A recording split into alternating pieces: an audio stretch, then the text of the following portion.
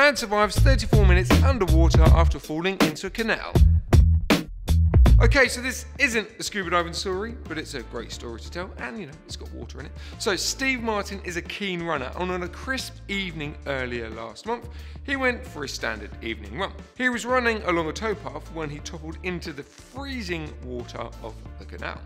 He spent the next 34 minutes face down in freezing water until emergency crews actually could haul him out using ropes. But being in the freezing waters actually saved his life.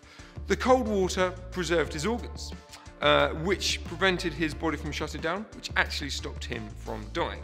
So the reason why Steve toppled into the water is because sadly he was suffering a cardiac arrest. He was put into an induced coma while his body was warming up. But luckily he came through against all odds. There are no signs of brain damage, and in fact the only thing that broke was his two front teeth. So that's a pretty good, isn't it, Mark? That's pretty good.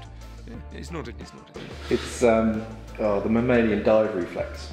If your face is in cold water, everything just slows down. Yeah, I hope that camera picked it up. If not, I'll try and get the audio from the mic as well. Well, I'll get that in there. Anyway, he's still getting vital treatment at the Worcestershire Royal Hospital, and we here at Simple Scuba wish him a speedy recovery. So, are you a cold diver? Perhaps an ice diver? We'd love to know or to hear your experiences about cold water diving and, you know, that sort of thing, wouldn't we? It's a pretty, yeah, whoa, I'm just getting chills thinking about it. I'm just so glad he survived. Anyway, yeah, just pop your stories in the comments below. If you're watching this video on Twitter, why not give it a like and a retweet? And to our awesome YouTube family, don't forget to like, share, and if you haven't already, subscribe to our channel. Thanks for watching, and safe diving.